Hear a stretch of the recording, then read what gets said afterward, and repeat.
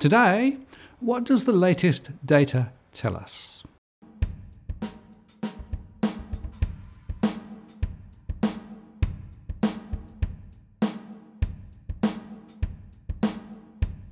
Hello again, I'm Martin North from Digital Finance Analytics. Welcome to our latest post covering finance and property news with a distinctively Australian flavour.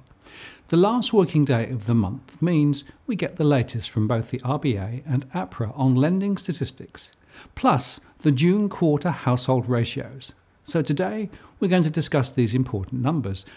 And by the way, if you value the content we produce, please do consider joining our Patreon program, where you can support our ability to continue to make great content. Here is the link, and it's in the comments below.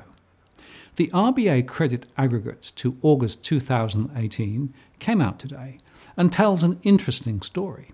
The 12-month growth by category shows that owner-occupied lending is still growing at 7.5% annualised, while investment home loans has fallen to 1.5% on an annual basis. Overall housing lending is growing at 5.4% compared with APRA's growth of 4.5% over the same period, so the non-banks are clearly taking up some of the slack, still above wages and inflation. Household debt continues to rise as a result. The more noisy monthly data shows investor loans slowing, while business lending is up, and personal credit continues to slide. The non-bank sector, derived from subtracting the ADI credit from the RBA data, shows a significant rise, up 5% compared with last month in terms of owner-occupied loans. Now this is indicative, as there are timing and other issues when making this comparison, but it's the best available. Now this is consistent with our survey data, which shows that non-banks are indeed seeking to grow their books under the lighter non-ADI regulation. And finally, total lending rose to $1.78 trillion, with owner-occupied loans at $1.2 trillion and investment loans at $593 billion. The mix of loans fell to 33.2% of housing loans for investment lending. And business lending was $934 billion, comprising 32.5% of all credit, roughly the same as last month. So in summary, housing debt is still rising too fast, period. APRA needs to look at the non-banks, and quickly. And the RBA updated their battery of statistics to June 2018 today. As always, we go direct to the household ratio series, the E2 Household Finances Selected Ratios. In short, the debt to income is up again to 190.5, and the ratio of interest payments to income is up, meaning that households are paying more of their income to service their debts. And the ratio of debt to home values are falling. All three are warnings. The policy settings are just not right. In more detail, we need to highlight that these ratios are for all households, whether they borrow or not, and also include small firms. On average, the value of household assets to income is up, thanks to rising stock markets, but the value of housing assets to income is falling as home prices slide, and expect more of this ahead. Looking at interest payments, these are rising, whether you look at housing debt or all debt.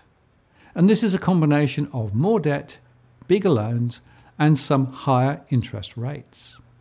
Expect more ahead.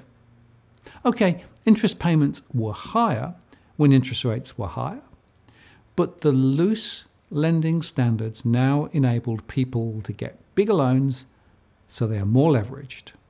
And as rates rise higher, this pressure multiplies. Finally, the household debt to income is higher now at 190.5, and the housing debt to income is higher too.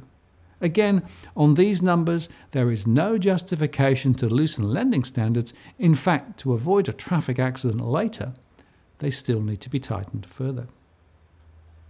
And APRA has released their latest banking stats to the end of August.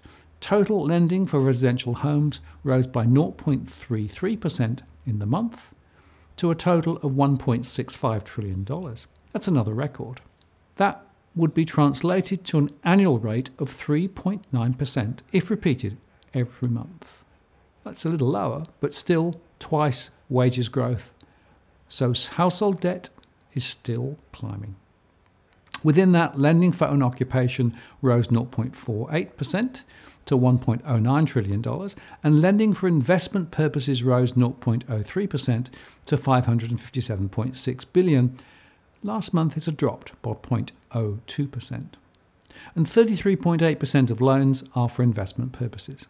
Looking at the portfolio movements, NAB, CBA, Bendigo, HSBC and Macquarie reported a lift in investor loan balances, whereas Westpac and ANZ reported a fall. ME Bank appears to be losing relative share on both fronts. The market share of the major players hardly moved, with CBA the largest owner-occupied lender and Westpac still holding the largest portfolio of investment loans. Whilst officially the 10% speed limit on investor loans has been sidelined, it is worth observing that over the past year, Macquarie, AMP and some of the smaller players are running way ahead of the market rate of growth. So to conclude, despite all the grizzles from the property spruikers, mortgage lending is still growing and faster than inflation. We have not tamed the debt beast so far despite falling home prices. No justification to ease lending standards, none. And by the way, don't be misled. The federal budget status moving towards a technical surplus a little earlier, now remember this is new debt, not the total outstanding debt, may take the risk premium on Australia down a tad. But I still expect higher mortgage rates ahead, not least as the banks struggle to fund the fallout from the various legal claims and penalties which are being pursued, and to say nothing of the higher international funding costs. So there you have it in a nutshell. Too much lending still happening, not enough focus on throttling back. And by the way, if you value the content we produce, please do consider joining our Patreon program, where you can support our ability to continue to make great content. And as always, if you like what you've seen here today, please share and like the post and add a comment or question. I read them all. And if you want to join the growing band of subscribers who receive alerts when we release new posts, do subscribe now by hitting the subscribe bell. And if you've already subscribed, many thanks. I really appreciate your support and participation.